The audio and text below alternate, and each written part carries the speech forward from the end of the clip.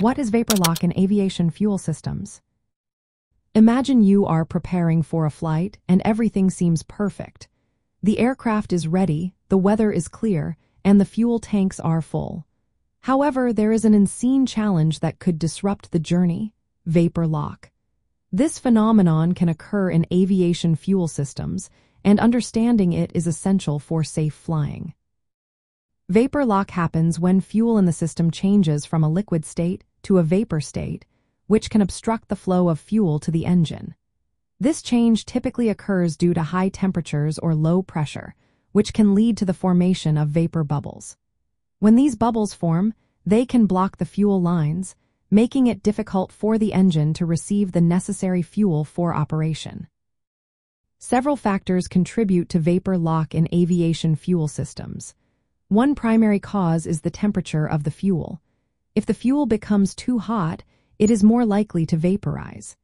Additionally, the design of the fuel system plays a role. Systems that have long fuel lines or are located near hot engine components are more susceptible to this issue. Another important aspect to consider is the type of fuel used. Different fuels have varying boiling points, and some may be more prone to vapor lock than others.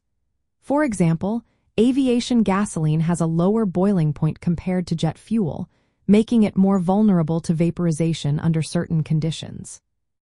To prevent vapor lock, aircraft manufacturers and operators implement several strategies.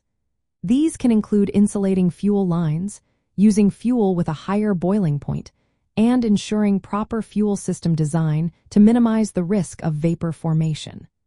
Regular maintenance and inspections are also critical in identifying potential issues before they lead to vapor lock.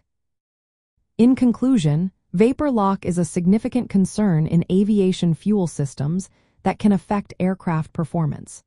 By understanding the causes and prevention methods, pilots and maintenance crews can work together to ensure safe and efficient flights.